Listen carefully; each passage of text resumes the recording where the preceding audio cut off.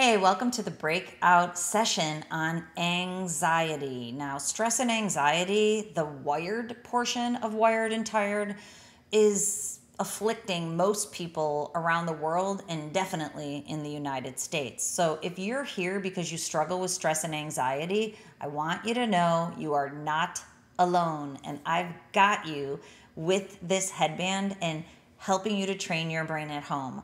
I firmly believe the entire world should have this headband as a resource for offsetting stress and anxiety. I use my headband daily.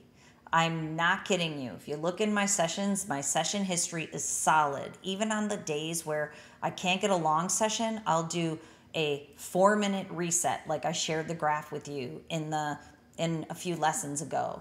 So what you will see in the example of the anxiety brain pattern is that it's dominated by beta. Beta is the highest line. The bigger the gap in beta and the other lines, the more that it's dominating your brain pattern. Remember, beta is gassing. It's fast to extra fast speed. It means your brain is not turning off. It's stress activation. So brains weren't designed to stay in stress activation 24/7 around the clock. If your brain stays in stress activation with beta being high, it means you are not getting into the circadian rhythm of the biological clock that I shared with you in the very quick introductory lesson. I wanted to set that up so that you know your brain is supposed to be able to shift in and out of these speeds seamlessly so that around the clock you can feel calm, focused, you can sleep, and you can repeat. If your brain is stuck in beta, you cannot feel calm. And so many people go to external sources to put the fire out in their brain. The fire is all that hot, fast energy beta. So that's why people drink. They use marijuana. They use prescription medications. They use internet addictions. They use explicit matter because those things artificially shift you into neutral, alpha.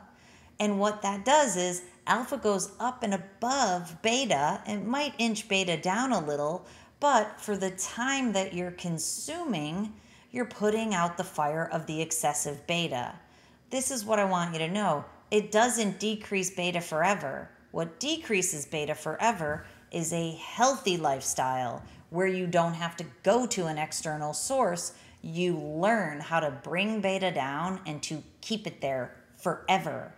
It's the spice of life, being able to be calm and focused and put that fire out in your brain once and for all. So, if you're training and you're using your headband and you see that beta basically never comes down, and remember on the example I gave you, alpha should be above beta, and beta, we actually want a lower gap where beta's down. Your brain should be able to get in the mind graph into the calm and stay in the calm. So another thing I want you to look for is, are you able to get into the calm section with no help from something external to your brain, or at least unhealthy sources? Workouts are healthy sources. I'm going to give you lots of healthy sources in this program. But are you able to get that beta down yourself without turning to an unhealthy habit? Does beta stay up? Is beta up there in the morning? Is beta up there in the afternoon? Is beta up there in the evening? What that would equate to in your mind and your body is difficulty sleeping or crashing but waking up a couple hours later. When you crash and you wake up a couple hours later, that's a sign of adrenal fatigue from consistent stress activation. So we have to turn off that beta. Adrenal fatigue goes away, and now it takes you 20 minutes to fall asleep, but you catch the sleep cycle and you stay there. So for right now, in this anxiety breakout session, I want you to keep track of your beta.